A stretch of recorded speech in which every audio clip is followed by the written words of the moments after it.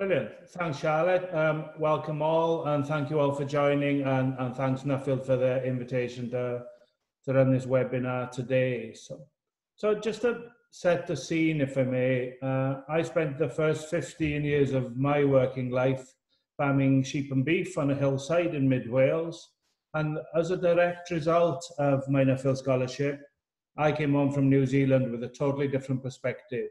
I went out and got a job within a month, and now over 20 years later, I'm an occupational psychologist.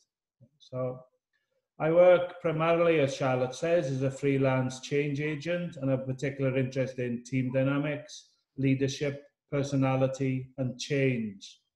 Most of that's done utilizing facilitation, coaching, and action learning, which I do a lot of. And I don't claim to be an expert, so this is my disclaimer before I start, and I give all my clients, I don't claim to be an expert in anything at all or to have the answers. I'm actually much more interested in framing really good questions and enabling my clients to formulate their own answers and actions. So I thought a good place to start this seminar with a view to scene setting was by looking at some models of change before we move on to look at some principles of leading change and why we actually need to change at all. So the models we're about to look at aren't definitive or all-encompassing. However, they'll hopefully give us an idea of how change typically occurs, how we react to it, and how best to deal with it. So we're all good, Charlotte? Everyone can hear and see and all that kind of stuff? Afternoon, Alice. So change is a loop, okay? Change is always happening.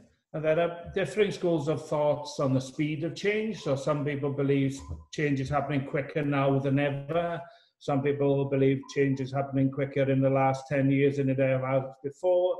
Some people believe that change happened more change happened more quickly in the 20th century than any century previous to that. I kind of err on the other side of the school myself. I think change happens about the same speed pretty much all the time. It just seems to be happening really quickly when we're sitting in it, and now is a good example of that. So change models, as I say, aren't coveralls, but they're quite good for normalizing the process, and they can also, if we're aware of them, help us track the progress through the change, so we know where we're at in the change. And we're not going to spend a lot of time looking at this, but fundamentally and firmly believe that change is only bad when it's imposed upon us. So there's some theories that say we haven't got time looking at today around locus of control by Rotter, where he talks about, if we want positive change, we have to instigate it. If we want negative change, we just sit there and allow others to impose their change upon us. But that's a conversation maybe for another day or another webinar.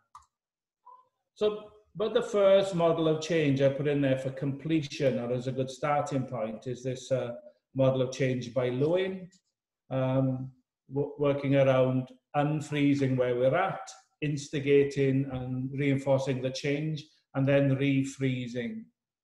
So there's still some value, some real truth still in Wyn's change management model, even though it's, 80 years old. So, strong change from management in the unfreeze stage is very important. Creating the need for change, maybe we probably say, well, the need is there all the time, so we don't need to create the need, or if there isn't a need, we don't need to create it. There's no point changing for change's sake. Lots of the later models and later research on change talks very much about that middle bit. The change bit in the middle and keeping the middle going. The middle can tend to be quite difficult. And then finally, Wyn's refreeze kind of stage will probably be less valid, less pertinent now, because we don't tend to refreeze change. Once we got it going, we keep on changing all the time. So change is a constant that needs to happen all the time. We never get there. We just keep on changing, keep on improving, keep on becoming more viable and sustainable as businesses. Now, most of you will have seen this, Elizabeth Kubler-Ross's model of bereavement, so change through bereavement. So she did a lot of work with people who were dying, and also bereavement of people we've lost. So it's often useful to think of someone close to us who we've lost, and those feelings. So you see on the vertical axis, high and low self-esteem, and time classically along the horizontal axis on the bottom. So when something really bad happens, so this talk can be associated to change, and that's why I put those sentences on the top. It's how Kubler-Ross's model fits in with change. So you use it for change. So initially when something bad happens, we feel very numb, and then we go into denial. So the self-esteem actually grows. The self-esteem is higher because we're pretending it didn't happen. We can all think when really bad things happen, you wake up the next morning and realize again every time that it's happened. So we're denying it, subconsciously we're denying it because it's a really bad place we don't want to be in. Then you move on to the depression, and then the trough at the bottom, the low self-esteem, the acceptance of reality and letting go. And that letting go is a really important part that we need to move on. It's difficult to move on because our self-esteem is low. We believe life is crap and nothing's going to work for us ever again. So it's difficult. But this is a good example of where the model can help us, because if we know we're in this trough, we know we need to test some stuff and move on and get some small wins of building the big win so we can move forward. There's a good example of how models can help us gauge where we are and what we need to do to get where we want to be. And this piece of work done using Kubler-Ross's bereavement model to help us lead employees through change. And you'll see on this one, for the change model, they kind of replaced, they've replaced the depression stage with anger and bargaining. So if you're talking about employees or teams, you get some anger because they're just coming over from the denial. They don't want to move forward. They don't want to change. An element of leaders bargaining with their teams to be open to feedback and move forward and beyond the depression. But you can see here is only looking at the first half of Kubler-Ross's curve. It's only going as far as the acceptance of reality and the letting go. And more on that later, I think. But this is what leaders need to do to bring employees through the change and to bring their teams through the change, according to this model. So this is a more recent model of change called the Change House. And when we're looking at this model, we classically look at the top left-hand corner, the room of contentment. So teams have been very successful, have done really well, have achieved a lot. We like to sit in the room of contentment, maybe pop out under the sun deck every now and then and say, what a great team we are. You know, how good are we? How brilliant are we? We don't need to change. You need to carry on doing more of the same because we're there, we've made it. This is finally it. And there's some parallels here, if you're interested, on some work done by Janice and Mann, 1977, on groupthink. So when you get really successful groups, groupthink is a negative thing. It happens to really successful groups where they become insular, where they become arrogant, and where they get a feeling of invulnerability.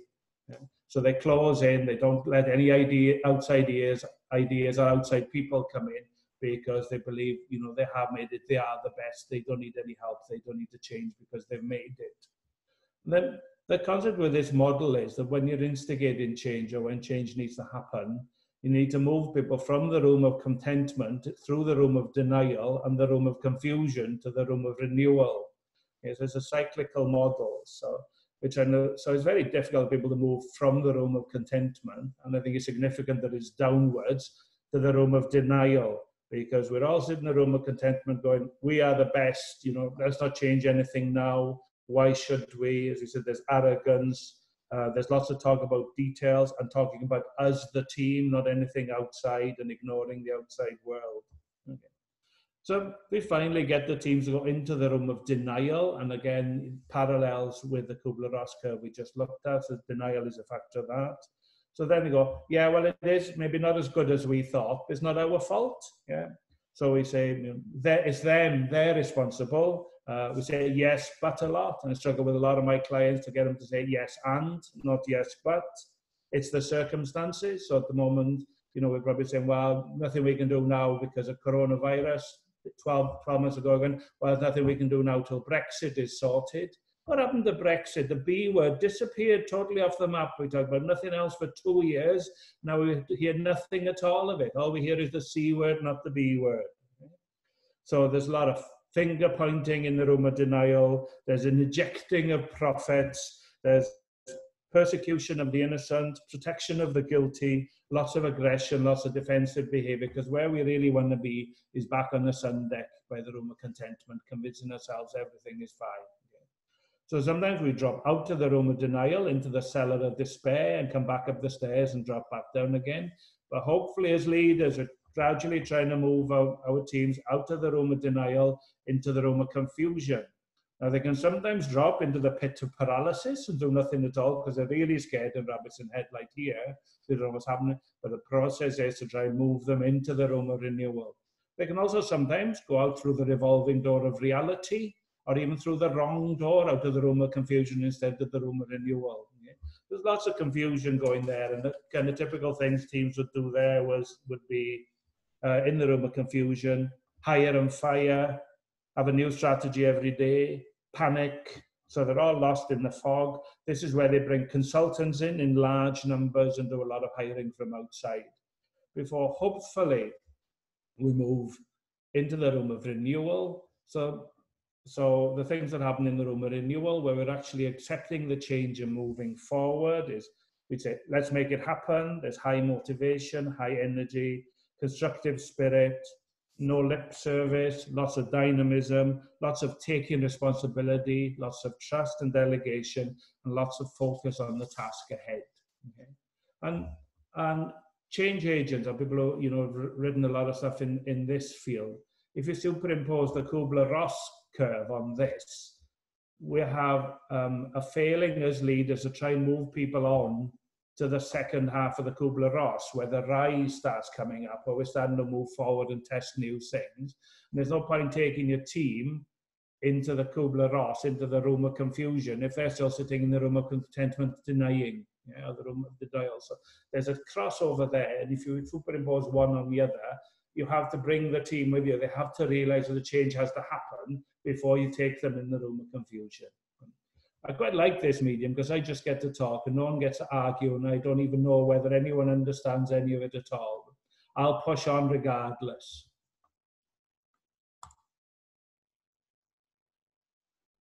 So, just one last thing on this model. The irony, I guess, the irony I really like about this model, we spend all our time and energy moving people from the room of contentment to the room of denial, to the room of confusion, to the room of renewal. And then what we try and do is stop. Because the danger is they get to the room of renewal, they do some new stuff, and all of a sudden they're back in the room of contentment or even sitting on the sun deck again. So it's about moving in through the process, but stopping them before they slip back into the room of contentment again. So change happens all the time. Change management has to happen all the time. And that's one of the problems and the beauties of leadership. So moving on a little bit to effective change leadership, just a couple of models and theories here. This is out of Cotter 2012. Anyone who's interested in reading some of this stuff, I've got the references on the end in the final slide. So the process for leading changes to establish a sense of urgency. So this is urgent, it needs to happen, or things are going to go badly wrong or even worse. To develop a vision and strategy. So we all know it's a key a key trait of effective leaders is to have a vision and have a strategy to reach the vision and to bring the teams with them. So that's the communication of the vision and strategy. Generate short-term wins, and lots of evidence there is as you're going through the change to have short-term wins and to celebrate them. That might mean, having a beer after work or bringing a cake or whatever, saying, this is really good, we've done this, let's celebrate it because this is the first step in the new world. Consolidate the gains, produce more change. So again, this relates back to Wyn's model. It's the bit in the middle, and as does this, anchor the new approaches in the culture. This element of freezing the new approaches that is kind of frowned upon by now, because it's anchoring and freezing can be dangerous because you could slip back into the contentment room. So it's about keeping the change going all the time and never actually reaching the goal, just looking for new goals to reach all the time. This is from, this is a nice little book on politics in organizations. So the 7 skills of change masters, according to Cannon and Badham. You need to have your finger on the pulse all the time, know what's happening.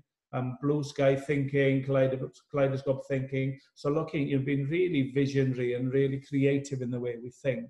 And there's a study I really liked done by IBM in 2010. You can look it up. You know, that the one key trait the most successful organizations globally are looking for in their leaders is creativity. Within creativity, you know, that's what artists and sculptors want, surely it's creativity. We need our leaders to be creative. As leaders, we need to be creative because our main job is to have that vision, is to think, where can we be this really different? Where do we want to be in 5 years' time and how do we reach that? So communicating those inspiring visions, building those coalitions, getting support, and communication is key to this all the time, so the change is bottom up, developing the dream and nurturing the team, mastering those difficult middles. So we talked about that in Lewin's models, those difficult middles. Very, very easy to get the team to start moving and then they flounder in the middle. And I'm paraphrasing Winston Churchill here, as I'm prone to do, where I think Churchill said, if you're in the shit, keep on going. There's something, if you're struggling with something, don't stop. It's important you keep on going. And both the change models we've looked at kind of reinforce that. It's no good stopping in the middle. You have to keep on going because that's when the good stuff happens. And again, similar to the previous model, celebrating accomplishments, making everyone a hero. So note those little wins and celebrate them. So if you want one really good on managing change, this is where I would point. It's easy to read. It's like a coffee book table with lots of theory in it, but lots of little case studies as well. You can pick it up, go to the middle and find something to read for 10 minutes, really useful. If you don't like to read books or you don't want to, the key messages in the book are on the slide. Yeah. Burns says, successful organizations constantly seek change. So if we want to succeed, we have to constantly look for change. And then what makes life interesting and keeps people like me in a job is 70% of change interventions fail. Yeah. So he said, this is what you need to do, but you need to be aware that nearly 3/4 of the time it's not going to work. Yeah. And maybe a little more on that later. So moving on in the time we have, which I make about 10 minutes, maybe a little more. So why do we need to change? If change is difficult and we keep on failing at it, why do we need to do it at all? Why not just sit in the pocket and keep on doing what we're doing? So there's something called the Red Queen hypothesis. So those of you who are familiar with Alice in Wonderland, the Red Queen says, sometimes it takes all the running you can do just to keep in the same place. And we're all doing that, aren't we? We're going like hell and sometimes struggling to even stay in the same place. We're running faster and faster and sometimes like it feels like we're going backwards. And then for those of you who are interested in agronomy, in genetics, but also in change, there's a really good book called Chasing the Red Queen. And it's around, and COVID is a good example of that. As much as we try to keep up with medicine, for example, COVID has mutated and we've got nothing to treat it with, and it's still mutating now.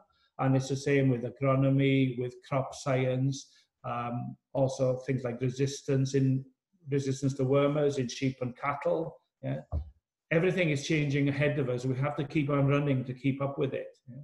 Or we end up with a bunch of drenches and chemicals that don't work and strategies that don't work. So it's a nice little book, particularly if you're interested in that field, but you don't have to be. Just this idea that we can't stay in the same place. We have to keep on going or we'll get left behind.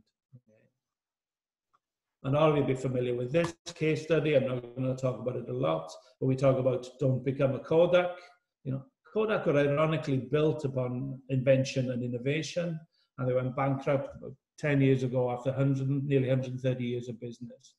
And it began with the decline of film photography. We stopped taking photos on film for obvious reasons, or went digital. We stopped posting them away to get them developed into prints. Yeah. And Kodak, ironically, poured billions into developing that technology, but were scared of losing their core market and didn't move into it, and it killed them in the end. And Thomas Cook could be another really good example of that. We don't have time to kind of discuss that a lot, but where they just stuck to their core business and with this is what we're really good at. We mustn't change because people wanted to book online, not turn up in a shop, although some still do. And really one of the biggest success stories in travel and the longest running companies in Thomas Cook are no longer with us. And unfortunately, we're going to see a lot more of that going forward with the current situation. The organizations that didn't change quickly enough got into more trouble than they could get out of. So most of the people on the webinar I've worked with before, so they'll have seen this before. It's actually not a model of change, but I use it as a model of change. It's actually a marketing model developed probably 40 years ago by the Boston Consulting Group. By the way, a lot of really good stuff from the Boston Consulting Group on LinkedIn at the moment. If you're not watching them on LinkedIn, there's lots of real nice little posts they put up there all the time. So it's a think tank based in the Midwest. They developed the model for manufacturing industries in the United States. So if you were making car engines, washing machines, cars, starter motors, phones, anything at all, this is a model they developed to encourage people to get more of a market share. Yeah, so usually starts, if you look, vertical axis is market growth rate. So you're looking to get into a market that's growing, or why would you be looking to get into it? And you start off with a very low relative market share, which is on the right-hand side of the grid. So you've got into the market today, but you've got none of the share, but you get into it because it's growing. So you've got a wildcat. So we've all heard of wildcats. Some people call them question marks. Some people call them problem child. You're hoping your wildcat will become a star, okay? That you get a bigger and bigger share of the market and market continues to grow. So the hope is your wildcat will become a star. Your star will become a cash cow. So we've all heard the term cash cow, but my understanding is this is where it came from originally. So the cash cow that's making you a lot of money without you having to work very hard at it at all. And eventually the cash cow becomes a dog. Okay. Now, behind this, the next level of this is around cash flow. Okay, so we all need cash flow. We all need cash. With a wildcat, your cash flow is obviously negative. You invested a lot of money into developing it, into marketing it, maybe R&D, setting up marketing channels, setting up delivery routes and all that kind of stuff. So it's negative cash flow. Becomes a star as you sell more and more of it, and more people come back more and buy more and bring their wife, their aunties, their uncles, their friends and everyone else and buy more, so it becomes a star. So you get more and more of the share of this market is growing. But all markets in reality diminish over time. So it's kind of a curve like this, like a classic curve. So your star will become a cash cow as the market stops growing. And as other people come in, normally Asia, and make more of them more cheaply in more colors with better service. So that market will diminish. That's something we could argue about, but in reality, all markets diminish over time. The cash cow becomes a dog. Okay, so two key questions. The key question with this model is, when you've got a cash cow, something that's making you money without you having to try very hard, because people are just coming and buying more and more, your supply channels are all in place, the R&D is all done, probably don't need to market a lot because people are coming back and buying it. What you do with the money? Because you have negative cash flow in the wildcat, negative stroke break even in the stars. In the box, the cash cow is the only box where you're guaranteed a substantial amount of cash coming into the business. Yeah. With the dogs, obviously, we have to get rid of them, and the cash flow has gone again. So we have negative cash flow, we have to get rid of them. So the key to this model, and what I'd ask my clients when I go and see them, one of the first questions, certainly in the first meeting, would be, what's your wildcat? What's happening in the future? So when you have a cash cow, you need to invest some money in your wildcats, because if you haven't got a wildcat in 5 or 10 years, in 5 or 10 years, you want to have a cash cow. Yeah. Because it's cyclical and all cash cows become dogs, we all have to have wildcats. We all have to have something on the horizon that will be our star and then our cash cow in future. Because if we don't, we're in trouble. We can't keep on relying on the cash cow. And a really good example, particularly in Wales, is farmers who've been reliant on a single farm payment for 20, 30 years, not particularly efficient in their businesses. So 90% of sheep farmers in Wales are in reality losing money on their sheep. Yeah. And the real savvy ones have been investing their cash cow money, i.e. their basic payment scheme, into renewables, into adding value, get involved in the supply chain, into tourism, into property, yeah, and the renewables in particular. So farmers in Wales who invested some of their SFP or use it as an asset to borrow money against into renewables, turbines, wind turbines, water turbines, solar, and now at the stage where that's really starting to pay the money back and will hopefully replace the money that they lose as the subsidy diminishes. Okay? So that's the Boston Growth Share Matrix. If you haven't got a wildcat, you want to have a cash cow in 5 or 10 years' time. I think that's it. And finally, so I'm doing really well on time, Charlotte. It's because no one's interrupting me, I think. So this is a model I share with everyone in the kind of first meeting. Kolb learning cycle is about how we learn. So most of you will have seen this before. So we learn stuff by experience. We go out and try stuff. Even in a classroom, we're getting a new experience. And the experience is pointless unless we reflect upon it. So as a coach and as someone who spends a lot of time in action learning sets, I believe the experience is largely worthless unless we stop afterwards and reflect upon it.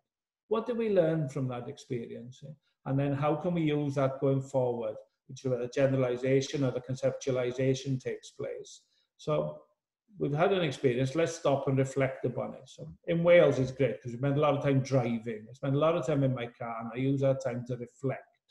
And so when I'm working with clients, I reflect back upon that experience. And what worked well? What didn't work so well? What do I need to do now? What would I do differently next time? So that generalizes and conceptualizes, which gives us something to test. We move on from the generalization to the testing. Next time we go on, we test it. We test something different, something slightly different. It gives us an experience, which gives something to reflect upon. So whether we're trying to learn to ski or ride a bike or play a piano or fly or anything at all, yeah? And even in a formal situation where someone is teaching us something, that still gives us an experience that we can reflect upon. I think it's fundamental everything that we go on, we keep on testing new stuff. The faster we test new stuff and get new experiences, the more experiences we get to reflect on, and the faster we learn, the faster we move on. Okay. I like to say a lot of my clients say, yeah, that's great, but it's just another one of your cyclical models. Wyn, looks fine, we're just going round and round in bloody circles again. Okay. And we are going round and round in circles, and I believe in cyclical models. I think if you use cyclical models correctly, there's a circle, but it's also a spiral. So we're going round and round, but climbing up, a bit like being in a multi-story car park. So it's cyclical, but it's also developmental. And then just a final slide there. And I think I originally saw this with Heather Wildman. We talk a lot about opportunities. We're big believers in Nuffield in particular about opportunities. And the opportunities come, and what we love to say is, it's a great opportunity. It's really, really right for me, but the time isn't right. Okay? But if we wait until the time is right, what happens? The opportunity is gone. So we have to really grab those opportunities when they come along. If the opportunity is right, just go for it, just grab it, just do it. And Nuffield is very good at encouraging people to do that. Certainly has for me. But don't wait until the time is right, because when the time is right, the opportunity will be gone. 1 o'clock on the dot, Charlotte.